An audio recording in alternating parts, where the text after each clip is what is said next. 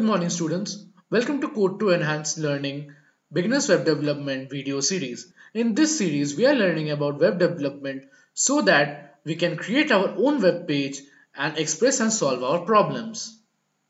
So today we will be continuing with our first theme, that is things around me. You may have a little trouble relating to this video if you haven't watched our first video of this series. So I will provide the link to our previous video in the description below. Now let's move on with our today's exciting lesson. In this theme of things around me, we are going to make a web page to express about some unique things around us with the world.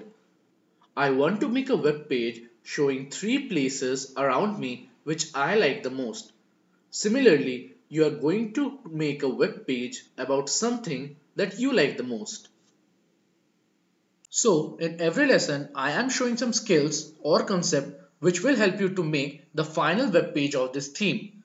In last lesson, we learned about some tools, wrote one program to show an alert box, learned about web page structure and tags. We also made a rough draft in the notebook to abstract the important details of how the page would look like. In today's lesson, we will make the basic draft of our first web page to share 3 things around me by writing basic tags in the computer. Seems exciting, right?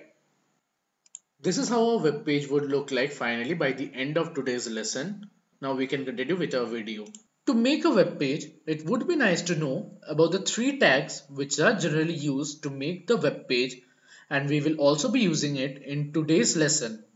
The div tag or the division tag, H tag or the heading tag, and the P tag or the paragraph tag. The div tag. The div tag defines a division or a section in the HTML document. The div tag is often used as a container for other HTML elements. As you all can already see in the example given over here, the area marked in blue is created by a div tag. A div tag, in simple word, is used to group the elements of the same subjects together. For example, here we have used the div tags to group the information related to the 3 places around us in separate divisions. Heading tag or the H1 to H6 tags. The heading tags are used in HTML headings. H1 tags define the most important heading, whereas the H6 tags defines the least important heading. As you can see again in the given example, the test 3 places is written using H1 tag, and the name of the places on top of each division is written using the H6 tag. P tag or the paragraph tag. The paragraph tag defines a paragraph. As you can once again see in the example given beside, the description of the places below the headings are created using a paragraph tag. So now we have opened our Visual Studio Code app to make our web page by all the tags we have learned so far. Let me first write our head and the body tag.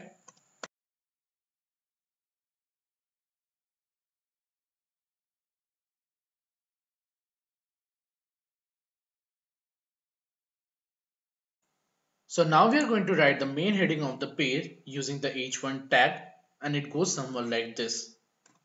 H1, 3 places to visit in Ahmedabad.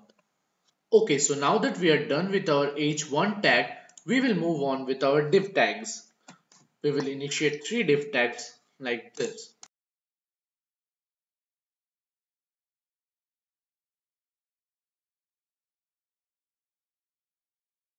Inside each div tags, we will be writing separate H3 tags for the name of the places.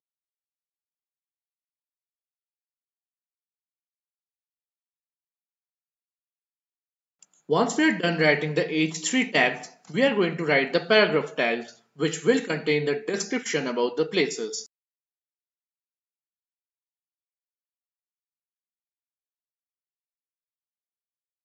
Now I am done creating the structure. Now let me quickly write the descriptions and the name of the places.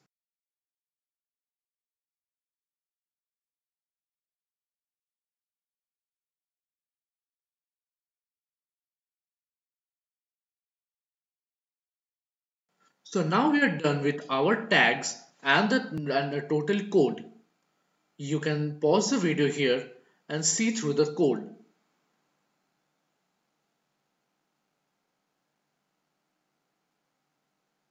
So now we can right click on the name of the file and select open with live server. So this is what our web page looks right now. The top heading is created by our h1 tag.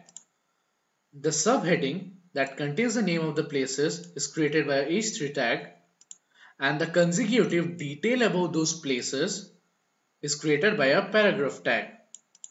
Now, what I want you to do is pause the video right here and make a web page about some unique things around you using the draft that you have earlier created in your notebook.